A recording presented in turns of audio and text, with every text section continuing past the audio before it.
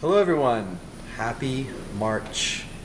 Can you believe it? 2 months in a row and I'm producing these videos. I think I have a future. Move over, Mr. Trump. Okay, so what we're gonna talk about today is hospitality and tourism in Austin. This thing called South by Southwest, I think you might have heard of it. It's coming to town in March, as it does every year. They're expected 286,000 attendees for South by Southwest this year. That's ridiculous. But what it's doing is it's really putting us on the map globally.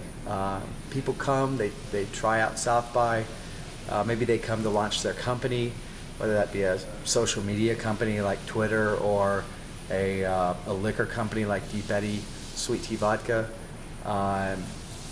And they come and they try it out and they're like, wow, this is pretty awesome. Next thing you know, they move here. We're gonna see another 45,000 people move to Austin the next couple years as we did this past year. So we have South by Southwest, Austin City Limits Music Festival, which is bringing well over 100,000 people to town each year in October. And then something new to us this year is Formula One. We're expecting to see about 150,000 people come to Austin for this event. And it's something that Austin will host for the next 10 years. This increase in tourism is pushing many different developers to bring hotels to our downtown marketplace. We have JW Marriott that's going to start construction this year with over 1,000 hotel rooms at the corner of 2nd and Congress Avenue. We have a 1,000-room plus hotel going in at the corner of Red River and Cesar Chavez that Manchester Financial Group is doing.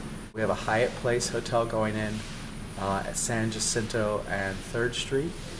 So a lot of really interesting things as far as new hotels, new restaurants, a lot of buzz and excitement coming into our town. Look forward to bringing you a video again next month.